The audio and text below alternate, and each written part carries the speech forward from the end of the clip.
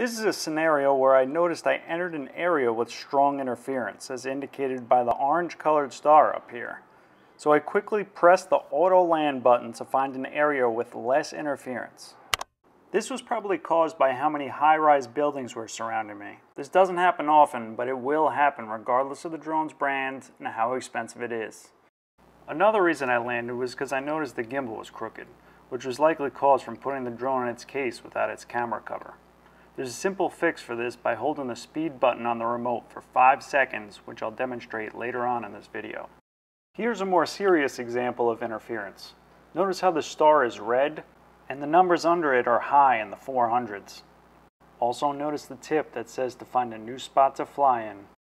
Now, before finding a new area, you can try geomagnetic correction, but this won't always fix the problem in high interference areas. First, hold down the photo icon on your remote for 5 seconds until you hear a beep. Next, spin the drone 3 times horizontally clockwise until you hear another beep. Finally, with the camera facing down, spin the drone clockwise again 3 times until you hear a final beep. This last part shows how to perfectly level out the drone's gimbal before flight. Just press and hold the speed button on top left of your remote until you hear the beep. The camera will then correct itself on its own.